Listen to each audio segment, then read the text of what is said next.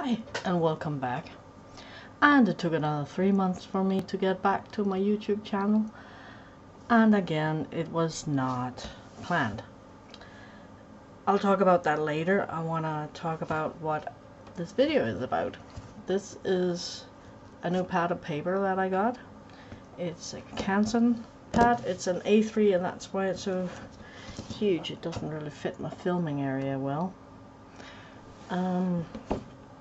It's drawing paper. It is 224 GSM, which is pretty good for drawing paper, fine grain. It's called Xargot. Well, I'm not good with French. And it's natural white. And the reason why we got this was because I got a lot, really a lot of colored pencils that I want to use and preferably use up, so that in X amount of time, that is not really a set date, that I will no longer have so many colored pencils, only the very few brands that I enjoy the most, maybe 2 or 3 types. And I do have some drawing paper that I quite enjoy. That is from Canson. It's the one that is called Crayon, and it's really good. It's 160 GSM paper, but I will run out of that. I don't have all that much left of that.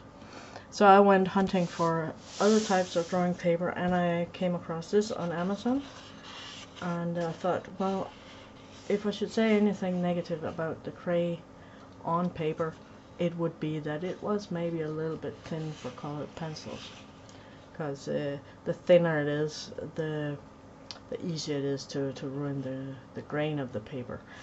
And before anybody writes in the comment section, oh, use watercolor paper, I don't like drawing on watercolor paper.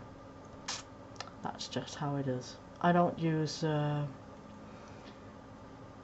solvents for colored pencils. I really hate turpentines.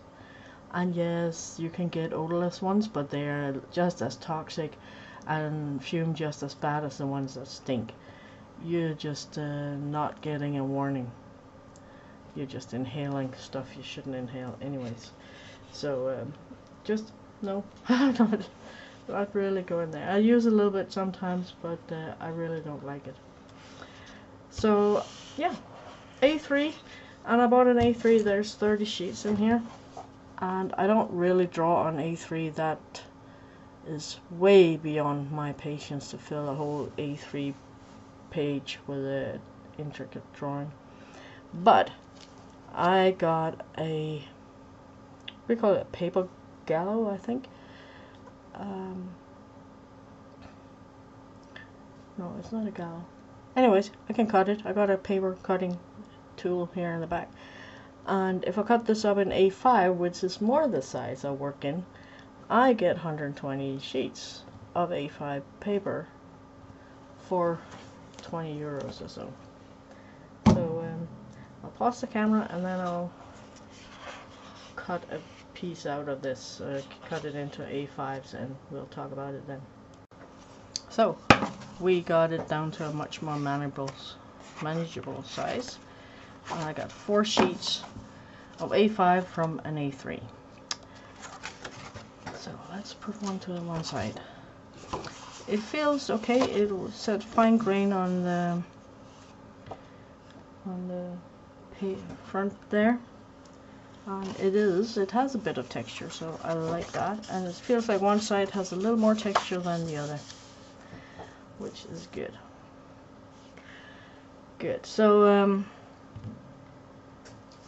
what I bought these for are pencil drawings of any kind, maybe also a little pastel and maybe a little charcoal.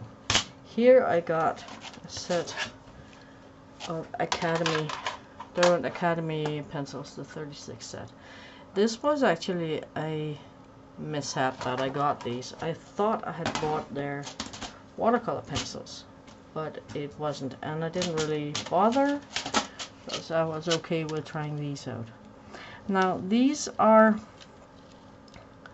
lots of people hate them because they're hard, just like their artist pencils are hard, and I don't mind that. I actually quite like harder pencils, and my thought was that if I could use these on that paper, then I kind of assume that any other color pencil will go on here quite nicely. I don't want to talk too much about the pencils because I know they have changed the color selection since, and they're coming out with some other student grade pencils that seems to be more to the average person's liking. But I'm gonna try a few colors. I'm not sure I'm gonna draw anything because I want to test out a few mediums in this slice of paper. So here's a black, and yes, I should pull in the camera maybe. So we need the focus button for this. Come on, focus. Oh, and I got a new boom arm for my camera. It's all a little awkward here today. I'm sorry. Try the autofocus. Okay. I hope you can see that yes, the grain of the paper shows on here. And it doesn't bother me because that just means that the paper can take more layers. What I want to talk about in terms of colored pencils and hard colored pencils in particular, people hate them because they don't give off a lot of color in the first pass. So people tend to push harder to get some color. And when you push hard on any colored pencil, that being soft or hard, you flatten the tooth of the paper, and it's called burnishing. And after you have burnished the paper and flattened it, it gets shiny, and it will not take a lot of color more after that. So people get really annoyed with these. The trick with hard pencils is to build up a lot of thin layers and build up your intensity. It takes more time than if you have some soft pencils that give off a lot of color in the first pass, but these also give you a lot of control. So if you make a little mistake here and there, you can often correct it in a subsequent layer.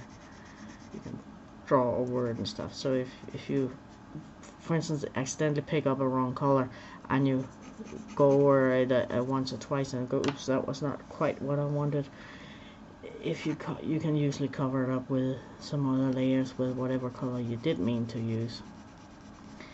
Now these doesn't blend fantastic,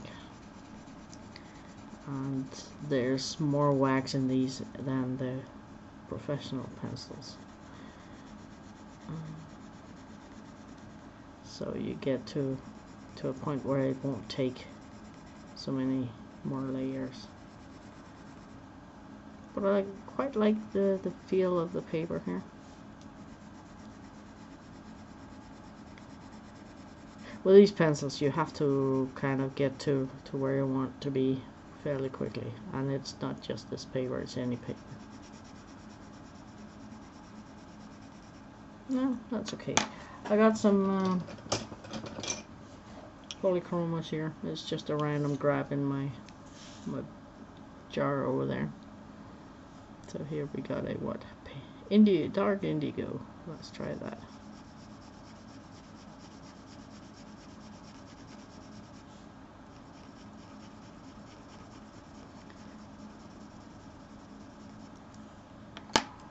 And let's put some green on top of that.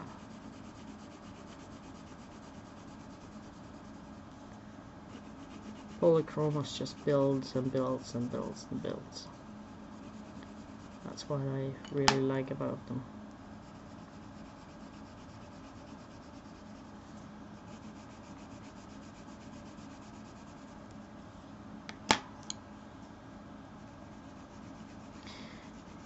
And yes, I am aware of blenders as well.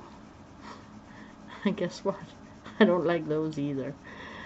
I think they tend to actually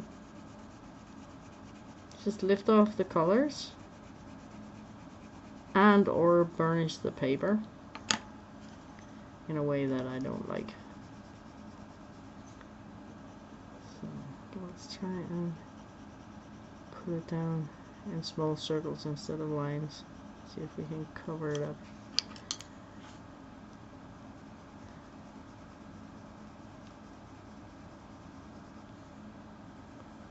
Yeah, with some sharp pencils and some small strokes, you can actually cover all the little holes in the paper or from the paper.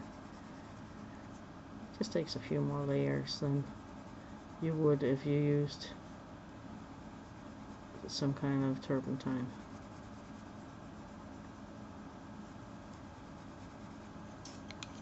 Oops.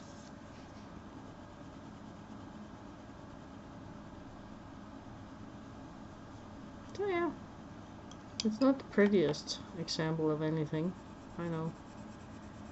Today I'm not trying to make a drawing. So, to get back to why I've been away for so long. Yeah, it has nothing to do with creativity. It's a lot to do with life. And so I used to have all my art stuff in the living room, in a corner of the living room.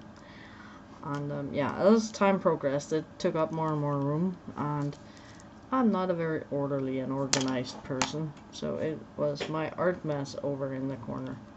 And I hated when people came over and they didn't want to talk about my art. They want to discuss why I needed 100 some odd markers and all that paper. Why do you need so much paper? And it was just the usual why you're such a mess discussion.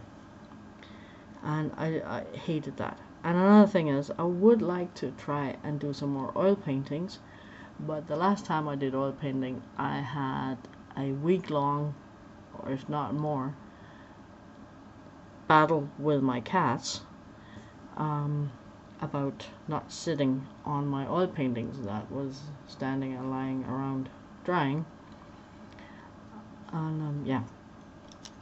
So in another part of the house, we had a guest room where the bed for that guest room was too big for the room. It was a king size bed for pairs that might come over, or couples that might come over to visit. We got family from far away, but they don't visit all that often. And we were talking about the room was not very nice for having guests in, and we could maybe better fit the guest bed where my work desk was, and then I could get the little room as an art studio. And that sounds quite simple, right? Furniture in and furniture out, and art stuff in one place and beds just where they go. Except that in said room there was this really grotty old disgusting carpet. It was here before we moved in here, and we lived here for 15 years. And there's happened things on that carpet that carpet should never see. Cats, birds, in combination, for instance. So it was disgusting, and it was worn out, and we wanted to get rid of it. And there was nothing nice underneath it at all. So we couldn't just tear it out and say, okay, so we'll just have this nice floor. No. So we had no flooring put in. And then I could move in, and then we liked this flooring so much that we ended up actually changing the floors in most of the house. So we've been emptying out one room at a time and having new floors put in, and yeah, that has taken a lot of time. But I'm actually at a place where I got my studio set up. I got a new computer for making videos, and I got lights and whatnot. You might have seen some of the light in the reflection of the plastic. um, then I started wanting to do videos again, and yeah, I had, long story short, I had software issues with my software and software licensing and stuff. So I'm a little confined here because now I had to get my laptop out again that I used to film on. It sits over there, and over there is my keyboard, mouse, and screen for the other computer, which is fortunately off my desk, but it kind of limits my desk space. I'm a little stubborn. I don't want to pay for the same software license twice just because I changed my computer. And I'm quite sure that the terms of service is not the same as when I signed up for a said license. So we're having a little bit of a battle about that. And because I do not want to promote the company that made my video editing software, I'm not naming their name. They are getting no promotion from me. Anyways, back to the paper. So here I got some black wing pencils that I bought and I tried, and I like them. They're okay. So let's try these on here. And again, it is a grainy paper, and I really don't mind that. I think it has quite a classic look if you use grainy paper. If you disagree, you should get smooth paper. There's benefits and drawbacks to anything. It's a personal choice. I prefer grainy paper.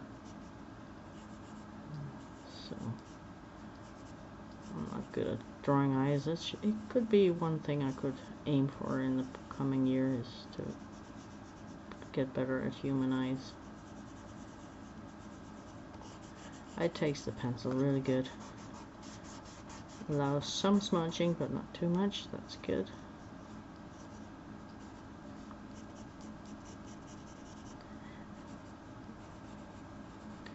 Yeah. And if anybody wants to know what I think about the Blackwing, they're good pencils. I just think that they're a bit overpriced. That's all. I don't think they're better or worse than the good art grade pencils. These are not even sold as art grade pencils. They are sold as writing pencils by and large.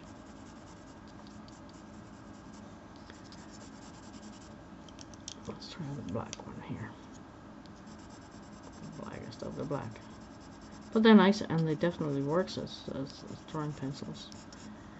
And yeah, they're expensive. I bought these open stock, and they cost €2 or €3 each, and it was not too bad. A big box of 12 is a little more of a screamer to pay for. It is a little too much. So I'd say this is a personal choice if you would like a grainy paper like this, but it grips onto the pencils well enough. And as I said, I think it's a very classic look. Also got some Faber-Castell polychromos hard pastel sticks.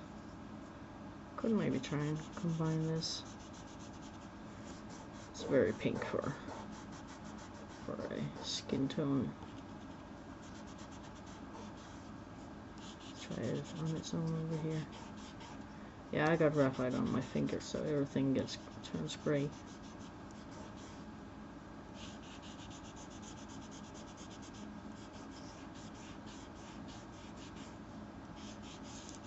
Person with pink hair.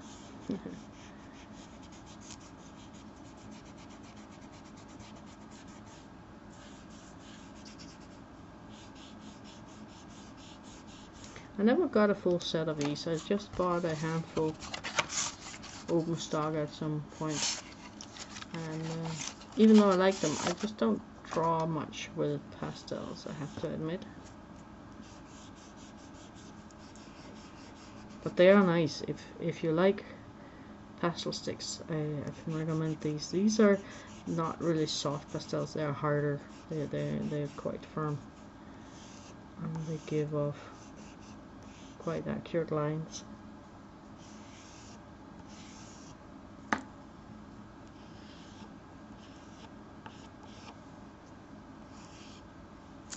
Oh, camera. Sorry, I'm not used to have the camera so close.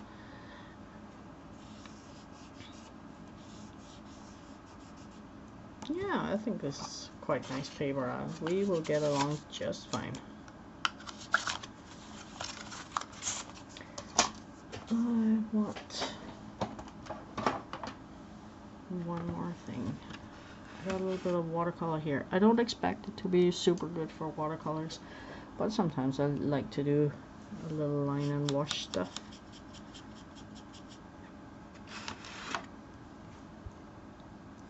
So at least a little bit of wet and dry.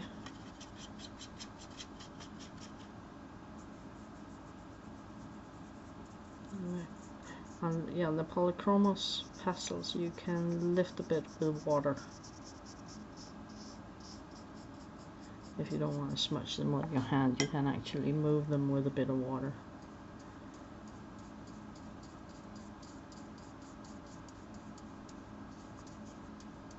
But it doesn't give the same effect as if you rub them. No, I don't want to do that. It seems to take water kind of okay. It's also fairly heavy paper, so it should do that.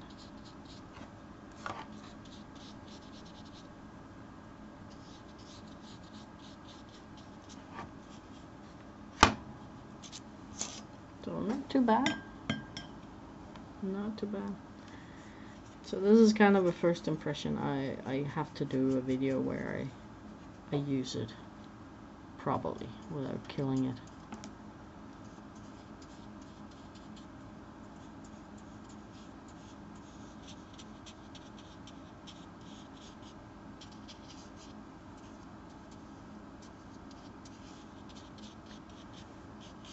Actually, it works quite okay with a wet medium as well.